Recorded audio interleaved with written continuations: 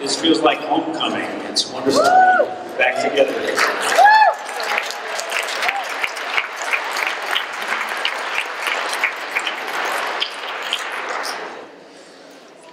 Very few of you have seen me with curly hair, but I did at one point have these curly hairs.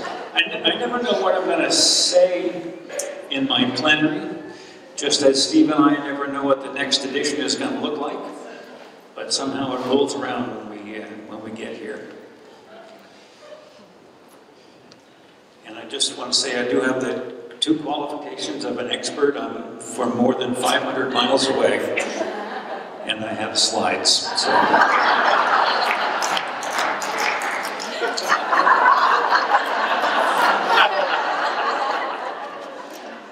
Just a little bit of an update here. There are now about 200 controlled trials of motivational interviewing appearing every year. It's astonishing to keep up with. And we're just about to cross the 2,000 controlled trials line in the cumulative bibliography that I keep. There's so many studies now, there are more than 200 meta-analyses and systematic reviews of motivational interviewing research.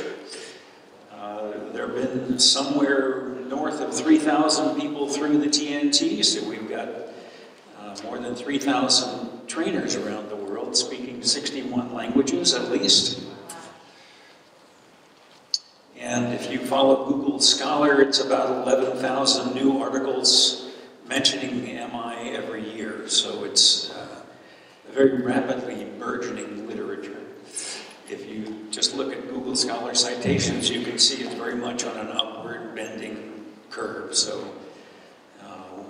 what we're here talking about is growing very quickly. Just want to give you some developments from the field that I wanted to mention. It's astonishing if you follow controlled trials on all of the topics and from all of the places. So just this year, just 2022, a study from New Zealand using motivational interviewing to promote employment, to promote working. Motivating health behavior for people with ischemic heart disease in Lithuania. Helping mothers improve their children's oral health in Mexico. Interviewing child, this is from the Allisons, interviewing child sexual abuse suspects to get useful information from them. Small self-help groups for alcohol dependence in Pakistan, using motivational interviewing. U.S. study encouraging recycling. Addressing fear of childbirth in Turkey. Encouraging dairy herd health management activities in Sweden. This is not with the cows.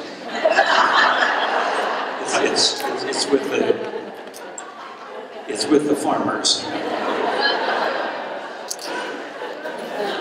Supporting present parents as proxies for their children's healthy eating in the United States. Preventing pre-HIV exposure in Thailand. And preventing spiritual hopelessness in dialysis patients in Indonesia. So just the range of topics that are being addressed now is mind-bending. And this is around the world, in many cultures where usually Western approaches don't cross very well. Somehow motivational interviewing is finding a home in many different places. There are lots of theories about why motivational interviewing works. So pick a theory of psychotherapy and they have a theory about why motivational interviewing is working. It's sort of like a Rorschach blot, I think. However you think about psychotherapy, you have a way of explaining why it is that motivational interviewing seems to be working. And it's interesting how many different theoretical perspectives are interested in and writing about MI. AI is definitely on the move in motivational interviewing. If you're a coder, you know how long it takes to code a sample yourself. And there is now technology feeding interviews through speech recognition software, and then the transcript being analyzed to look for reflections and questions and things like that. So how close can you get to what a human being, a human coder will do? Well, it's impressively close. It's not so good at recognizing change talk, pretty good at questions and reflections. I guess the advantage of AI is that rather than coding 2 or 3 samples in an afternoon, you can code about 5,000 because it's automated. And this is now being used as a way of giving some feedback to people who are learning MI. And I think it'll only get better over time. So it's something that we need to be paying attention to. And also now findings are emerging from studies using this kind of AI coding. For example, one that makes sense to me, the more time physicians spend talking, the less likely they were to be engaging in MI-consistent behavior. Very sensible. I mean, talk less. Lots of stuff happening in research on training and learning of motivational interviewing. I think we have one of the largest literatures on how to teach this approach of any therapeutic method, including CBT. We've been studying, well, primarily because of my first study where I found very little evidence that I had been there as a trainer. and like good studies, it raises good questions, you know, like, well, what does it actually take to help people learn this method? And we know a lot about that now. We know that MI is learnable, but it's not too easy to learn it on your own by reading or watching videos. Some people seem to be able to get pretty close with that, but it's tough. We know that people often overestimate their proficiency in MI. That we learned from my initial embarrassing study, where we found very little evidence of MI in the post-training tapes, but people were very confident that they were doing motivational interviewing. So just keep that one in mind. We have not found a relationship between the ability to learn motivational interviewing and the number of years of advanced education. So it doesn't seem to be about having enough graduate degrees. In fact, they can even get in the way of learning MI. One of the better predictors of learning MI well is having pretty good skills in accurate empathy and in reflective listening to begin with. In one study that Terry and I were involved in, we screened for listening skills because we didn't have very long to teach motivational interviewing plus a lot of CBT. And it turns out if you have pretty good listening skills, it's not that big a step to learn the rest of MI. So that's a good head start and one of the first things to teach people if they don't have those listening skills. Just coming to a workshop or coming to a class typically results in fairly small changes that also tend to be short-lived. They go away. People go back to practicing the way they were before. And I don't know actually why we ever thought that having people come into a workshop and warm a chair for a day or two would change their behavior. We wouldn't expect that about clients, you know. But somehow that's our continuing education model, right? The good news, though, is a fairly modest amount of feedback and coaching can make a real difference in proficiency. So in our first randomized trial of different training methods, we found that either feedback or coaching made a significant difference in acquiring MI skills and in maintenance of those skills, and that the combination of them was the only thing that increased client change talk. So it makes sense that feedback and coaching would be used together. And that's what you now know, that beyond just doing workshops and talking about, have people practice, develop their skills, give them some feedback, and some gentle coaching. And there is no standard dose of training. How many training days does it take to learn MI? Well, it depends. Some people are very fast learners. There are some prodigies, people who come to a workshop and seem to have a pretty good sense of it. But it's not most people. Most of us need more than just coming to a workshop and a class to develop some proficiency in this.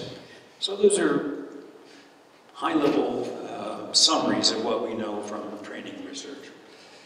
And there's this interesting study by Langlois and Boudreau on teaching doctors, teaching health professionals, motivational interviewing, and they said it really takes a paradigm shift.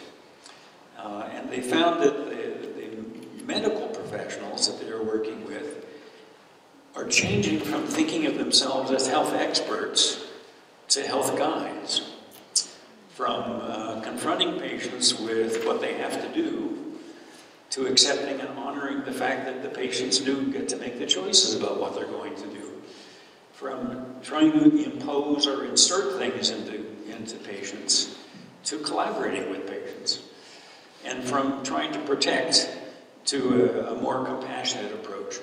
So it's something we do kind of know, that learning MI also involves some change in the way you think about the work that you're doing. I've gotten interested in ambivalence in the last few years. Every now and then there's a topic that captures my imagination. You get it? Yeah, right.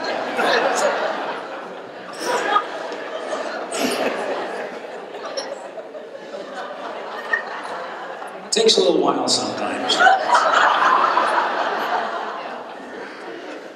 But ambivalence is absolutely human nature. I mean, it is worldwide. It is a phenomenon in each and every culture.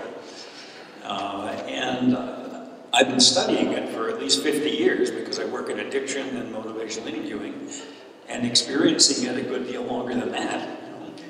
And it's an interesting phenomenon. And so this book on second thought is what I learned about ambivalence. But it's something fairly central to what we do. And yet I'm getting more ambivalent about ambivalence.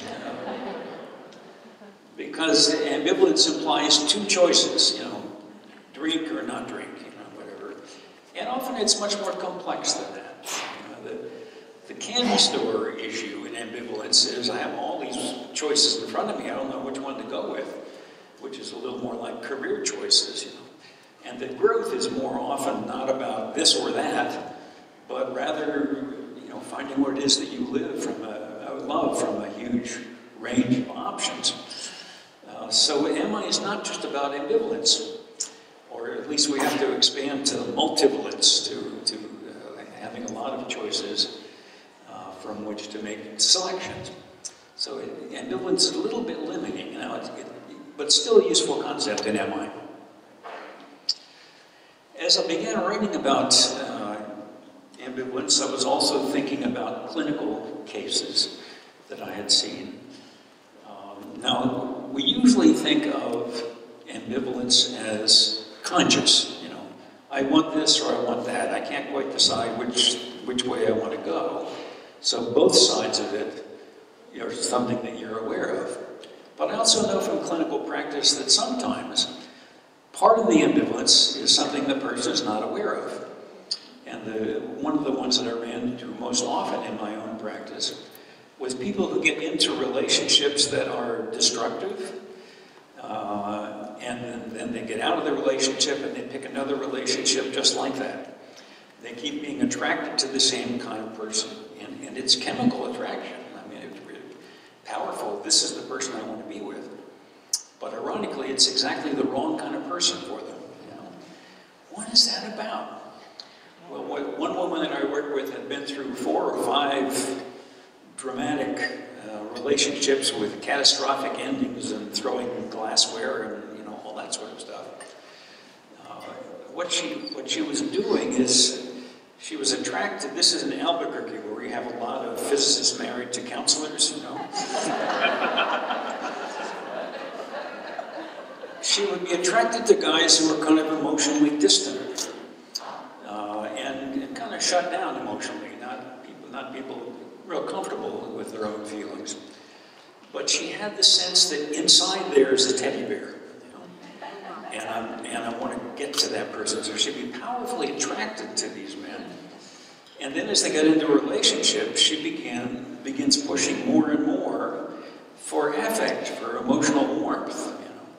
And of course, the more she pushes for that, the more the guy backs away.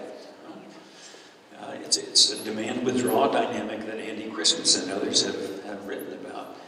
And it would get worse and worse because she would become more and more demanding to see the feeling and the romance and the emotion. And that was threatening, and it would end in usually a pretty dramatic way. So what's going on? Because she's picking guys that are just the wrong kind of guy. I mean, I was saying, how about dating men who are like affectionate to begin with?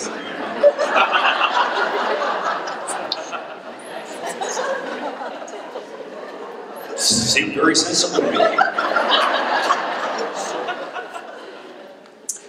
I married one who worked for me, and she said, I'm just not attracted to them. I don't have the chemistry. I mean, if I date a guy that's overtly affectionate, it just doesn't do it for me. Well, it's interesting. You get attracted to exactly the wrong kind of person. And then one day I just said, tell me about your father. And she said, well, we knew that he loved us, but he never really told us. And she began to describe this emotionally isolated, cold, distant character that she kind of knew loved her, but never hugged, never said, I love you, And right there, it just kind of hit her. Oh my God, I'm trying to redo my father. I get attracted to guys who are like Dad, and then I imagine I'm going to be able to get them to be warm and fuzzy and teddy bearish. So sometimes it's that. And in the book, I talk about at some length one of my own experiences of that kind of ambivalence, of being really stuck. People with this kind of ambivalence are puzzled by their own behavior. They can't quite figure out why they're doing what they're doing. They have what Freud would have called a repetition compulsion, but it doesn't make sense to them. You can't figure out why. Well, part of it is one of the powerful motivations is one they're not aware of. And Alan Zukoff is going to talk more about this tomorrow. And indeed has written a humanistic Rogerian understanding of this kind of ambivalence. Rogers talked about parts of ourselves that are unacceptable, and so we push them aside. We don't say that's not me. And there's a root of this kind of vertical ambivalence. And to get to when you're there, to get to horizontal ambivalence, where you're conscious of both sides, Alan says, is a developmental achievement, and he's not alone. Scott Fitzgerald says, the test of a first-rate intelligence is the ability to hold two opposed ideas in mind at the same time and still be sane, and still retain your ability to function. If you think about leaders, often you want a leader who's more ambivalent, who doesn't make decisions impulsively, but takes a little time to think about the possibilities and consider the pros and cons of them. And Siegel has a lovely article saying it's an achievement to own your own ambivalence rather than projecting part of it onto other people. So as I began writing about ambivalence, I began thinking it's not such a bad thing, actually. People who experience more ambivalence, the research says, tend to be better informed and make more accurate judgments about things. When they do evaluations, they tend to be more fair and balanced in the process. So it's the kind of person you want for a judge in a way. They read other people's emotions more accurately. Isn't that one interesting? They're more open to new informations and to alternatives. They tend to be more creative and see unusual associations, even on the ink blots. Just kind of see things that other people might not think of. In one study, experience more sexual arousal and desire, and are less inclined to make impulsive decisions, which is good when you experience more sexual arousal.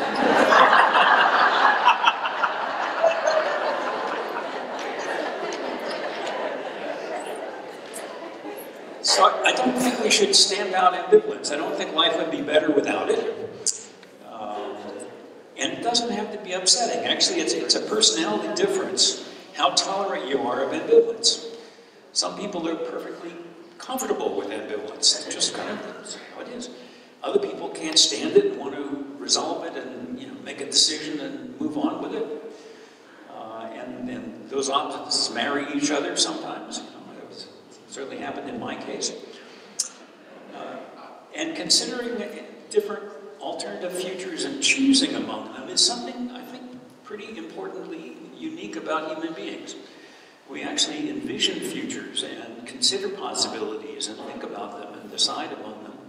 And it's certainly a defining characteristic of democracies as well. So, we're not free from ambivalence and mint, I must say. Am I manipulative? It's a question we've been discussing for decades, Are we doing something kind of unfair here with evoking? Well, a dramatic example this year in Denmark was the Danish police have been using mandatory monthly motivational interviews. Think about that phrase. Mandatory monthly motivational interviews. It doesn't sound like something you want to participate in. With refugees who are in Denmark but have been refused asylum. So they don't throw them out. I mean, in the US we have a different solution for that. Just throw people out. But they're still living there, but they're not leaving. And so the Danish police thought, well, maybe we can do motivational interviewing to get these people to leave Denmark. The good news is it was dramatically unsuccessful. Like virtually no one left Denmark as a result of mandatory monthly motivational interviews. And both the police and the refugees hated it.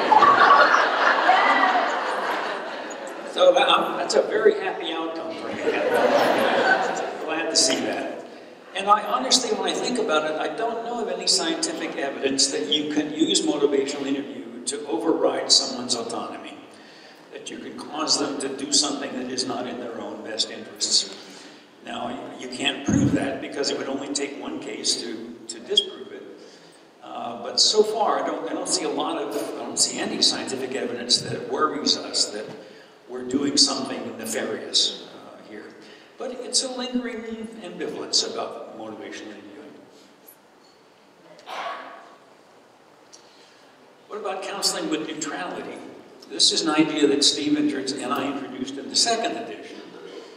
Because of what we learned about motivational interviewing, it actually tells us how to be neutral better. You know that if you ask questions, the answer to which is change talk, if you reflect change talk, if you affirm it, if you put it into summaries, people tend to move in that direction. And we know you can do that inadvertently without realizing you're doing it. And once you know that, if you choose to be neutral, if you're talking to a client about something where your opinion is you should not be tipping the balance one way or the other here, you know better how to do that, which is to be careful not to differentially ask questions and reflect and affirm and do summaries just on one side of the balance. Okay? So then in the third edition, we also changed from directive. We used to call it client-centered directive approach. Directional is a better description. We have a sense of what direction you're moving in, without being the person that's pushing the person to do that. All right?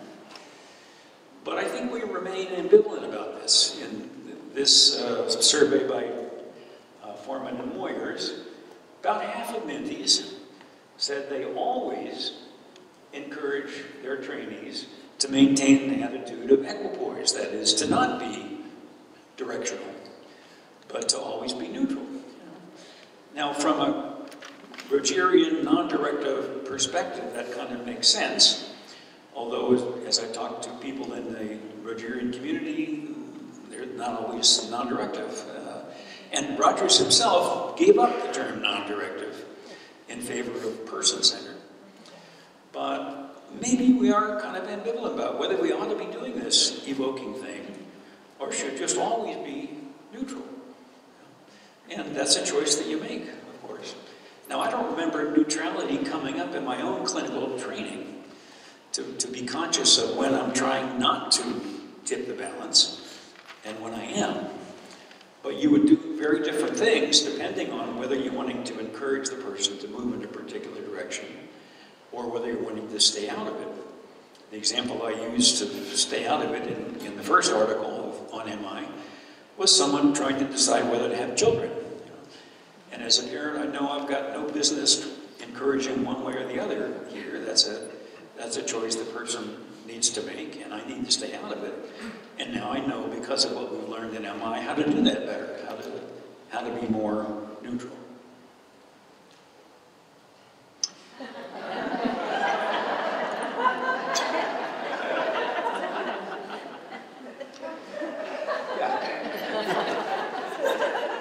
So what's different about MI4? It's pretty well along. We're just about to do the last rewrites based on the last set of comments from the editors at Guilford.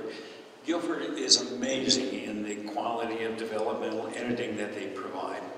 I certainly have worked with publishers who pretty much publish what you send them. With Guilford, I know I'm going to be doing a lot of rewriting, and I'm grateful for it, because the books are so much better because of the quality of the editors there. So we've been rewriting, and now we've got the last set of edits, and we're about to start kind of the final loop. So what's different? Well, we were inspired, first of all, by this quote from Oliver Wendell Holmes, Jr., the Chief Justice. I would not give a fig for the simplicity this side of the complexity, but I would give my life for the simplicity on the far side of complexity. When you begin to understand something well enough, you can begin to make it simpler again. You can begin to explain it in simple language. In fact, if you can't explain it in simple language, you probably don't understand it well enough. Well, we've been at this going on, 40 years now. And getting to the place where I think we have a pretty good grasp of the complexity. Each edition of the book, as you know, has gotten bigger and fatter and more complicated in a way. And we said we don't want to do that again. We don't want to make an even bigger, even more complicated fourth edition. What we want to do is to try to simplify it. Say, what did we learn from all of this? And how might you say that in more everyday language? And a good reason for that, we've, again, almost completely rewritten the book. So we never have started with the file of the previous edition and just made minor tweaks. Every time we've started at the beginning and completely rewrote the book. And a good reason for doing that is so many people are using MI now in so many different fields, way outside psychotherapy, that we wanted to write a book that is accessible more broadly to readers who can kind of get the essence of MI and learn how to do it, but without a lot of psychotherapy jargon in it. So, much wider applications being used in coaching. And Steve has a book on sports, and he's indeed working with top-level football coaches around applying MI in coaching the top professional teams. Leadership, management, I mean, you're hearing these kinds of applications here. And so we wanted to have less psychotherapy jargon in it, because that's off-putting for people who aren't psychotherapists, and yet this is something that's more broadly useful. So we struggled with this. We didn't write a book for the general public. Guilford said, if you want to write a book for the general public, do it, but not this one. Because this is the source book on motivational interviewing, so we don't want to lose that quality. So we wrote for helpers more broadly, with less technical specialist jargon, and have a sense that that's where the field is going, and that's where the research is going, to applications in many more areas well beyond psychotherapy.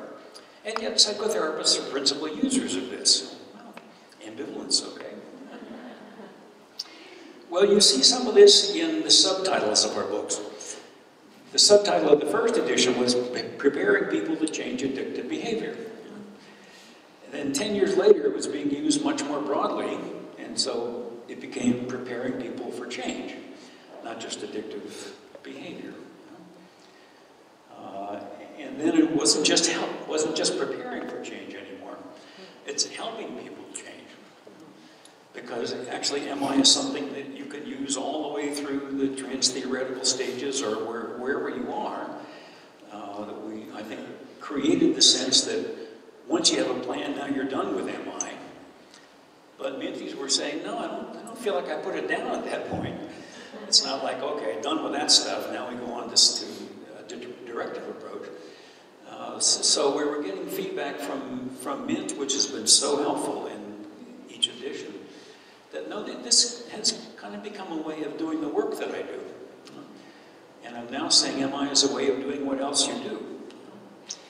And so the subtitle for the fourth edition is Helping People Change and Grow. So we're adding the growth component to it, beyond just acute change, but looking at the broader picture as well. So no longer just preparing, no longer just about addictive behaviors, much more broadly about change. The definition keeps evolving. We actually forgot to give one in the first edition. And I think we made up with 3 definitions in the third edition.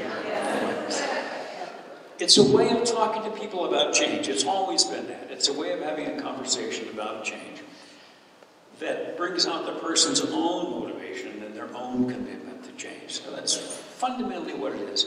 I mean, you can use whatever definition from previous editions you want to use. Someone earlier this week said, I love the second edition. Can I keep using the second edition? Well, of course you can, no problem.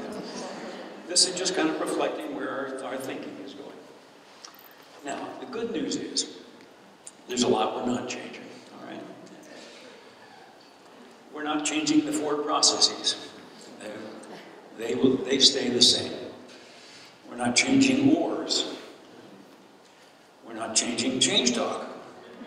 We're not changing sustain talk. We're not changing darn cats. You know? Although if you speak a language other than English, that doesn't work for you. But at least in English, we're keeping that. We're not changing discord. The realization at our third edition that resistance was a problematic concept, that it's kind of blaming people for not getting well. And so we disaggregated it into sustain talk, which was most of what we were calling resistance. Nothing unusual about sustain talk, it's just half of ambivalence. And then the interesting question, if you subtract sustain talk from what therapists mean by resistance, is there anything left? And there is, and that's what we call discord. And that's language not about the intent to change. You know? I don't think I can stop smoking, I don't want to stop smoking. That's sustain talk. Discord tends to have the word you in it. You don't understand how hard it is for me. You can't make me change. Who are you to tell me what to do? You hear the word you. It's a comment on our relationship. It says, right now I'm uncomfortable with the way we're dancing together. You're stepping on my toes. And that's different from sustain talk. So we disaggregated resistance into those 2 things, and we've stayed with that in the 4th edition. We are making a change in the components of the spirit. We've used evocation there for quite a while, and we were using, evoking as a process. Evocation was part of the spirit. It just was overused. And so we broadened it to the sense of empowerment. And that's now this component rather than just evocation. Evocation is still part of empowerment. You're still honoring the person's own motivations, obviously, and calling those forth. But I think empowerment is a better term for this. Now, you have to be careful because there are 2 dictionary definitions of empowerment. One is giving people authority they didn't have before. That's not what we mean. The other is helping people realize and use their own strengths and their own abilities, and that's what we mean. So empowerment is not giving people something they lack. It's helping them realize what they have. It's not, I have what you need and I'll give it to you. It is, you have what you need and together we'll find it. So that's the essence of empowerment as we meet it. It also affirms people's autonomy, their ability to make their own choices. In fact, there's not an alternative to that. You can't make people's choices for them, even with extreme coercion. And if you know the autonomy support scale in the Mighty, we've kind of moved from 4 to 5. I think it was Alan that pointed this out to me. That 4 is, well, you accept and support the clan's autonomy, but 5 is more than that. I mean, you're really adding significantly to the person's feeling of autonomy. You're kind of amplifying and strengthening that sense of it. So it's not just tolerating autonomy, it is honoring and evoking autonomy. We've got 4 parts in the 4th edition. We've got 3 introductory chapters on helping, on what is MI, and how does MI sound, how does it flow. So it's kind of the spirit, the method, and the flow of MI.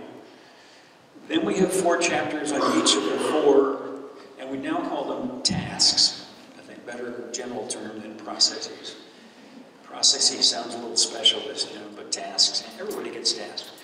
So each of those, a chapter on engaging and one on focusing, one on evoking, one on planning, just as an introduction to what it is. And then deeper dives. So in part 3, we have more chapters on those 4 tasks in different ways. So what do you do when your goals seem to differ? What if you can't find any change talk at all? What if there's no motivation that seems to be there? Well, we have a chapter that we call Planting Seeds on that, which we used to call Developing Discrepancy. But for the most part, discrepancy is already there. But sometimes maybe your goal is to create some ambivalence. So that's a first step. Because when you go from pre-contemplation to contemplation, the difference there is ambivalence. The person's thinking about it. Chapter on softening sustained talk and discord. So just going a little deeper on these aspects beyond the 4 tasks themselves. And then, again, we have a part 4 on learning and research about motivational interviewing. And we anticipate the book will be about 20% smaller than the 3rd edition. So it's simplifying, it's getting shorter, less complicated, jargony discussions. And actually I think this is the next thing.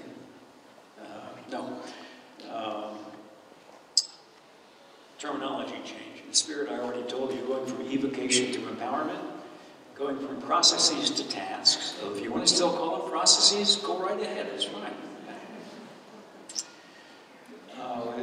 Minty suggested, I couldn't track down who actually was the first one, but calling it the fixing reflex. That's better than writing reflex. And so we're now going to be calling it the fixing reflex, which is sort of more general language. We're recognizing simple versus complex affirmations, which we introduced, Terry and I introduced in the book on effective psychotherapists, where simple is an affirmation about something the person did or something the person said, or a little more constrained. Whereas complex affirmation is something about the person that you're affirming, a strength that the person has, a characteristic or a trait of the person.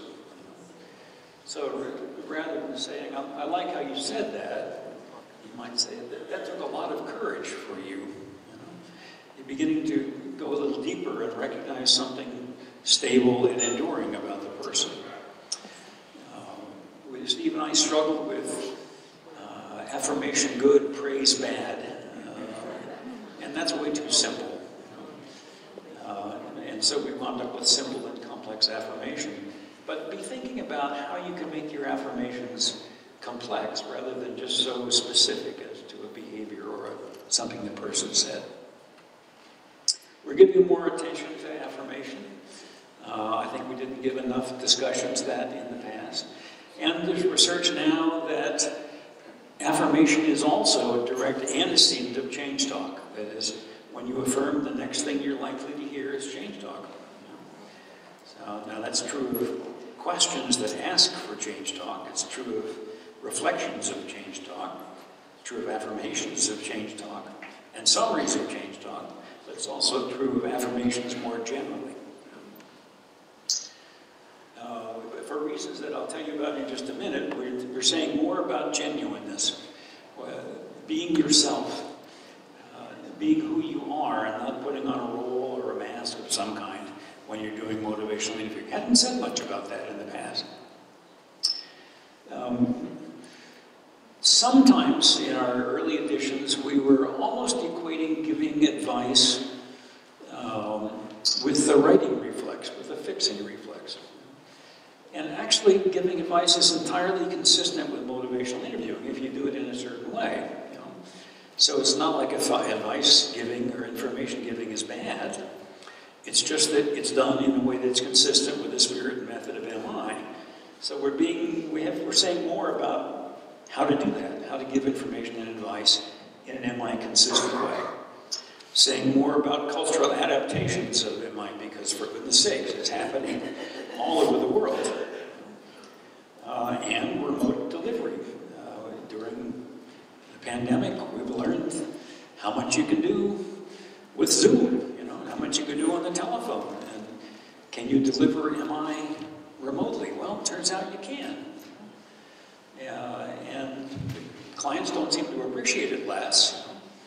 And what we see so far is that it still works. You know, we need more research on that, but it's a different way of delivery. And so we say some about that as well. We've changed the documentation, so we're now using APA style. APA style, you may recognize, is a parenthesis and the names of the authors and the year.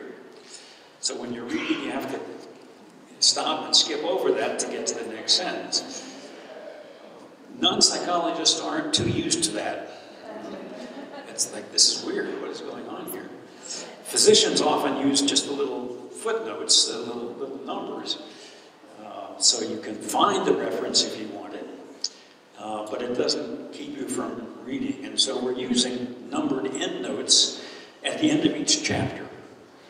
So at the end of the chapter, you'll find the notes pertinent to that chapter that are numbered through the chapter. But as you're reading, it's just a little superscript that says, if you want to know a little more about this, or you want to know how come we're saying this, or where did this come from, you can go to the end of the chapter and it'll be there. So the documentation is just as good.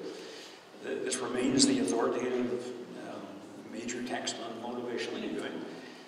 And we haven't decreased documentation, but we changed it so that people who don't read APA style in their everyday work can read this thing, and it's not, what's this? You know, long strings of authors.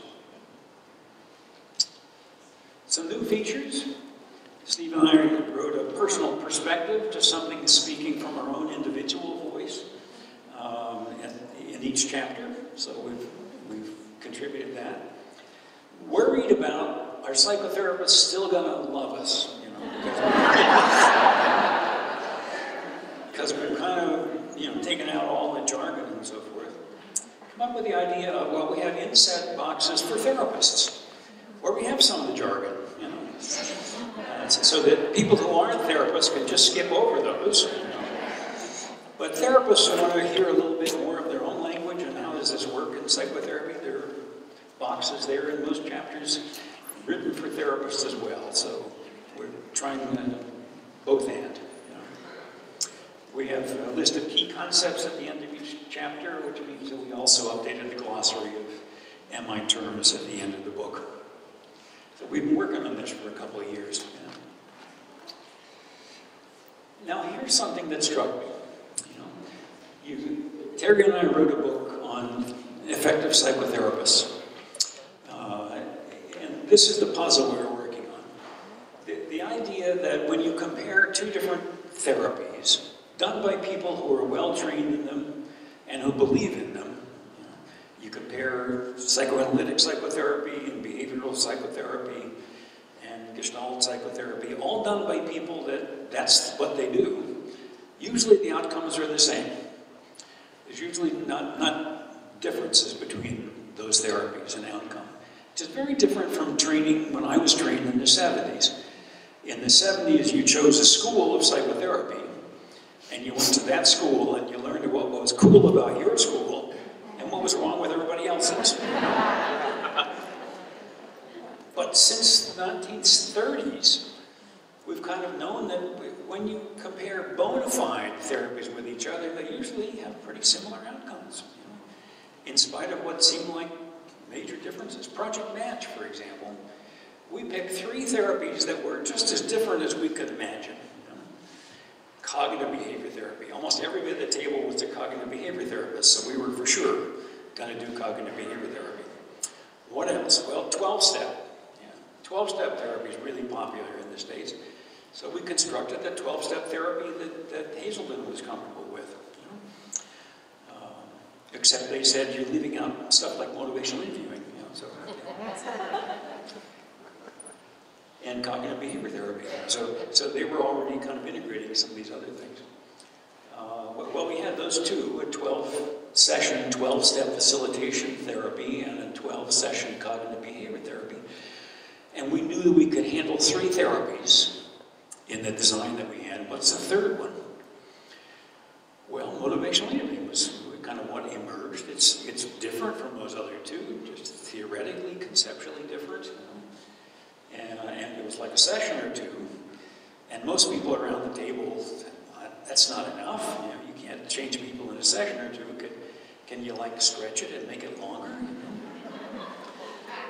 So we added assessment feedback from the drinker's checkup work that I had been doing, and called it motivational enhancement therapy. And then added a couple of follow-up sessions, and so it became a 4-session motivational enhancement therapy, but basically still motivational interviewing. And so those were the 3 people randomly assigned to 4 sessions of MET or 12 sessions of one of the other 2. And as you know, they finished dead even.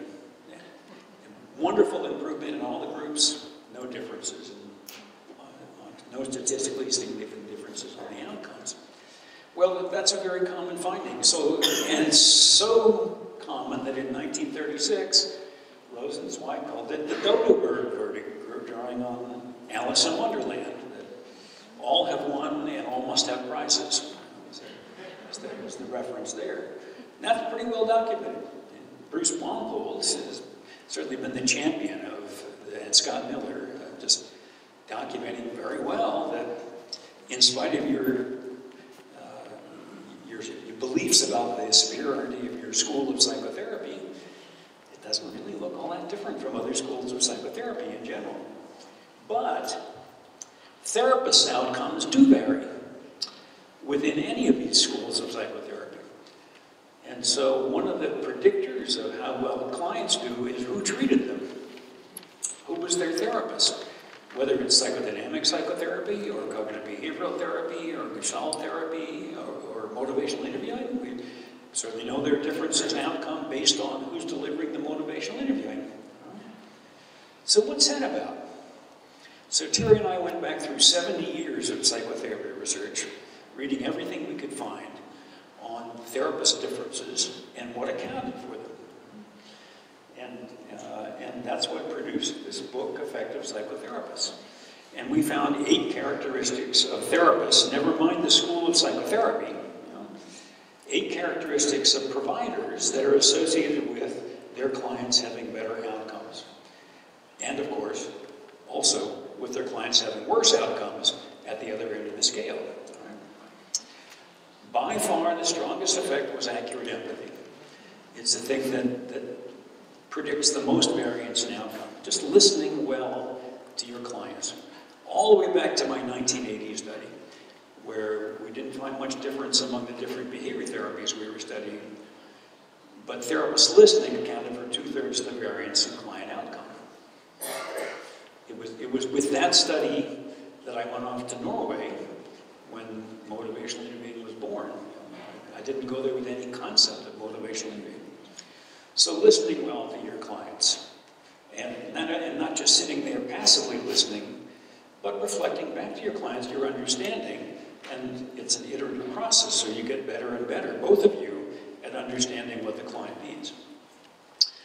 Positive regard, second one of Roger's characteristics. He called it unconditional positive regard. Affirmation is a piece of it in motivational interviewing, but just expressing caring about the person, this particular person that you're working with. Genuineness, being yourself. So those are the three that Carl Rogers highlighted. Accurate empathy, positive regard, genuineness. And he called those necessary and sufficient causes for change. I thought maybe that's all you needed to do. I don't believe that myself. But they certainly do predict getting better outcomes. Communicating acceptance, as you are. Now you have to be different for me to approve of you, but acceptance of you as you are. Having a focus. One of the things that emerges in psychotherapy research is therapists who know where they're going, they have clear goals in mind, shared goals, coming out of the Working Alliance research, and have a clear plan for getting there and kind of stick with it, So you're not wandering around from session to session. There's a place you're trying to get to, and you've got a plan for getting there. That doesn't mean you ignore everything else. Your client has a crisis, you talk about that, of course, too.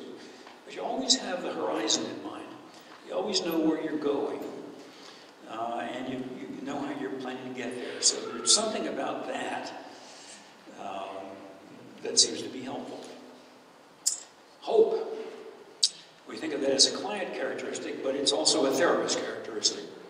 Because if you're optimistic about your client's outcomes, it tends to come true. And if you're pessimistic and cynical about your client's outcomes, it also comes true. And there's good Pygmalion research on that what you expect is what you get. Not completely, but it's a significant piece of the picture. You having hope for your clients. And when your clients aren't hopeful, lending them some of your hope. Evocation. Now we know that one in motivational interviewing. We're trying to evoke particular things, but it's not only motivational interviewing. In the person-centered field, there's this concept from Gentleman and others called experiencing. And experiencing is talking about yourself in the present tense with emotionally attached, not intellectually detached, but talking about myself right now and how I'm feeling and what's going on in the present. And it's well documented that doing that during psychotherapy sessions is also associated with more change. So there's a particular thing that person-centered psychotherapists are looking for their clients to do, and using the Rogerian skills actually evoke that kind of responding from their clients, which is then associated with better outcomes. So evocation is that idea that if the client will say and do these things during sessions, it's associated with better outcome. That's been true in motivational interviewing all along, but it also happens in other schools of psychotherapy. Functional analytic psychotherapy also has therapy-relevant responses. And so they're looking for particular kinds of things for clients to say. When I went to a workshop on that, they're doing coding of responses of therapists looking for these particular client responses. So I went up to the instructor afterwards and said, "Where'd you get this idea?" He said, "From motivational interviewing." Okay. And then finally giving information and advice. I mean, you know that a physician saying, I really encourage you to stop smoking in the interest of your health. I care about you and I'm worried for you. 2, 3, 4% of people will stop smoking just in response to that kind of advice. And so that's something that therapists do, that providers do, that can be helpful as well. So those are the 8 things that we came up with that we could find were characteristics of more effective helpers. And I think also it's more effective physicians, more effective nurses, more effective teachers, more effective coaches. This is something that crosses boundaries.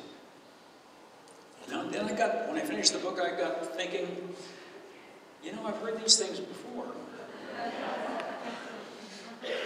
Well, accurate empathy is fairly foundational in motivational leadership. You're not doing MI if you're not skillful in accurate empathy. Positive regard, yep, affirmation's been there from the very first article. Recognizing the positive things the person's doing and the positive attributes that they have. Genuineness we hadn't said anything about. So we're fixing that. We really hadn't said anything about this characteristic, which is an important characteristic of effective therapists in the context of motivational interviewing. And I think it applies that when you're doing MI, you should be yourself in that process and not putting on some kind of mask and pretending to be an expert or something else. So we are writing about that. Acceptance, yep, right there in the spirit of MI.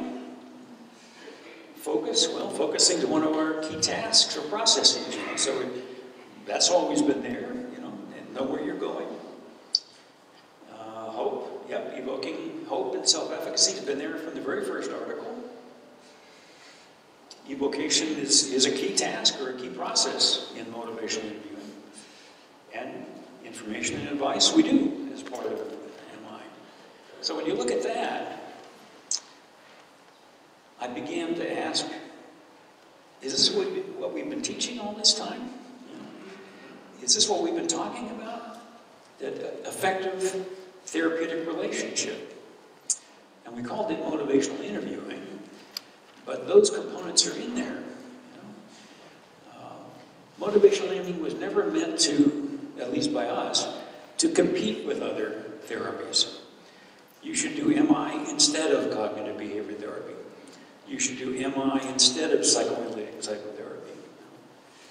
It blends with them, and in fact, when you look at the literature, now, that is how it's being used.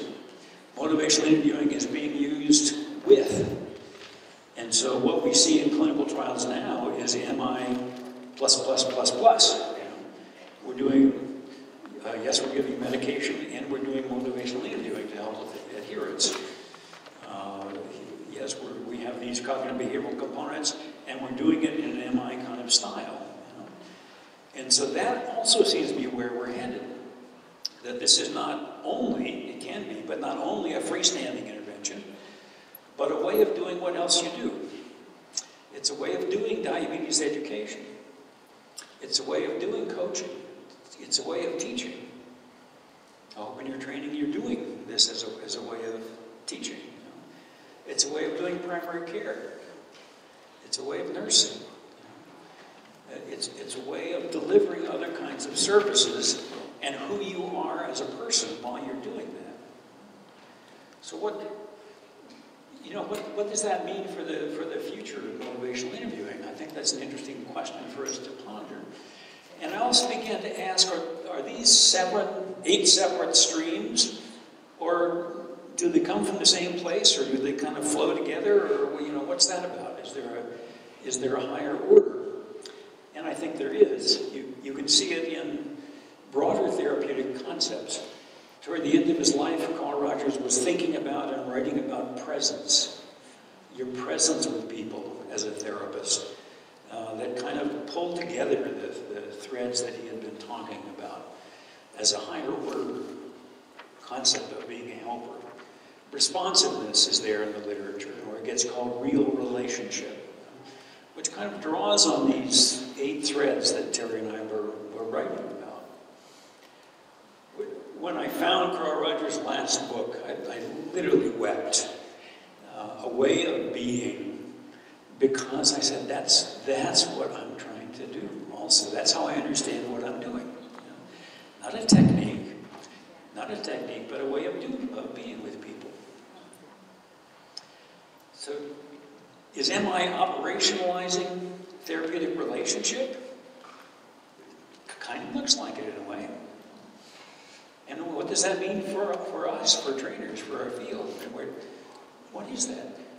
Is that why MI has been so appealing, that people kind of get that this is a way of doing what I do? It's not being converted to some other orientation or some other theory. criticized for that, but that's okay with me. Where are we going with that? There are also higher order constructs that you find in spirituality. And in my book, Loving Kindness, I wrote about this. The term, in Judaism, the term chesed, is a complex idea that you find in Jewish scripture. And when it was being translated into English for the first time, the translator couldn't figure out an English word that would adequately capture chesed. And so put together two English words, loving, your intention, and kindness, your behavior, and created the word loving kindness. So that was actually created in a biblical translation of the Jewish scripture and the concept chesed. In Christianity, the term agape is kind of selfless loving. Captures the same kind of thing. Metta in Buddhism, and in Islam, rahmah, compassion. Every chapter of the Quran, at the beginning of it, talks about rahmah as a characteristic of God, and one that we are meant to emulate. And the same was true with chesed. This is a characteristic of God that we are meant to emulate. And agape, this is the characteristic of God that we are to emulate. And in a way, these streams are kind of flowing together into these concepts. Well, I took a 2-year, it's called a Living School for Action and Contemplation, from a Franciscan friar named Richard Rohr, who happily lives in Albuquerque. And I've been going to Richard's talks and reading his books, and just felt like this fellow's on the same road that I'm on in some way, but he's like way down the road. And so I want to learn from him. And then I found out about the Living School, which is 2 years of pretty intensive study. I had to apply, I had to get letters of recommendation, which I hadn't done for a long time. I had to write essays about, how I would make use of what I would learn in the school, and they had about 1,000 applications, and I think there were 80 of us or so in the end who were chosen, and happily I was, and it was a wonderful experience for me. And toward the end of 2 years, we were to do what was called an integration project. That is, in some way, pull together the things that have happened for you in this school. You can paint it, you can sing it, you can any way you want. And I'd been thinking about this book for about 10 years, and kept feeling like I'm not sure I'm really ready to write that yet. And as I got toward the end of the Living School, I felt like, I think now I can write this book. And so it was my integration project for Richard's 2-year school. And I began to think about what does it look like in practice? I mean, it's a lovely abstract concept, okay? But if you're going to do it, how do you actually do it? And I came up with 12 different themes, most of them scripturally based, that are pieces of loving kindness. Affirming people, and each of these has an opposite, kind of criticizing and running people down. Compassion, contentment, being satisfied with what you have, and grateful for what you have. Being empathic, putting yourself in the other person's perspective. Forgiving, letting go, not hanging on to resentments and things that people did to you, but letting go of that and moving on. Generosity, giving away the resources that you have. Gratitude, approaching life with a sense of appreciation for what we do have, whatever it is. Being helpful to others, actively helpful. It's a Center for Action and Contemplation, Richard's Center. It says the most important word in the title is "and," because the contemplative spiritual aspect and the social justice action aspect support each other. Being hopeful. Being humble, not taking yourself too seriously. Being patient. And yielding. for other people, yielding to other people's interests. Those are the strands that I found of loving kindness. And again, does this sound familiar? I've said I'm interested in, if I were doing research now, I'd be interested in how learning MI changes people. Because it's clear to me that it does. I've heard so many stories from people, from you, about this, and it certainly has changed me as well. When I think about what is it that changes, that's a pretty good list of candidates. You know? I believe, without scientific evidence, that as you begin to practice this person-centered way of being with people, this kind of patient, compassionate, affirming way of being, begin to move in the direction of these things. As you affirm other people, you can become more affirming of yourself. As you become more accepting of others, you can become more forgiving and accepting of your own foibles and shortcomings. So it's interesting to me that my work seems to be coming together in a variety of ways. What felt like separate streams of writing and work are kind of feeling like they flow together. And that's my talk for today.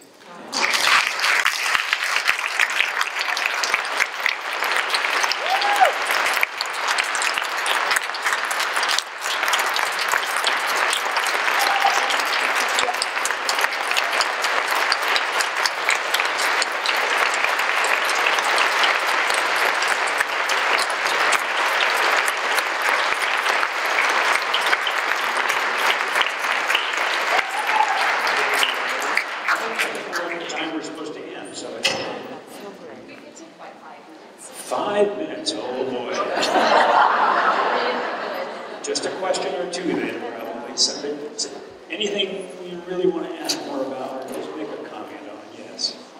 Well, I appreciate the book smaller, but I wondered if the font is bigger. if what is bigger? The Font. Oh! That's not up to me. Make it available if you get it on your phone, no, you can just make it bigger. Yes.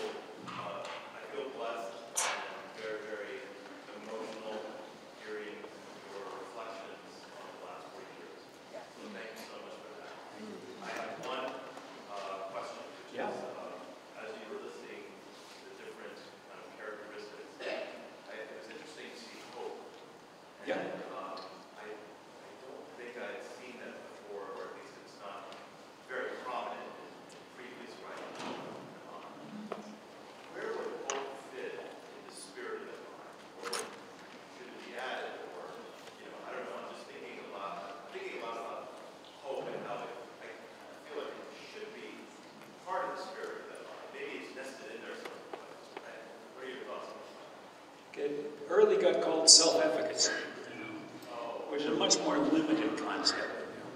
And I mean, the book I'm writing now is a book on hope. And it's a much broader, universal human experience. And yes, of course it belongs in the spirit and the method, and has been there, maybe not so overtly, for a very long time. But if you, for example, if you help people to realize that there's a serious problem that they have, but there's no hope of changing it, you haven't done them any favors. You just made them upset. And so that's why self-efficacy was there in the very beginning, that to help people take in and look at themselves, look in the mirror and see what's really there, and also see that there's something they can do about it, because it's incomplete.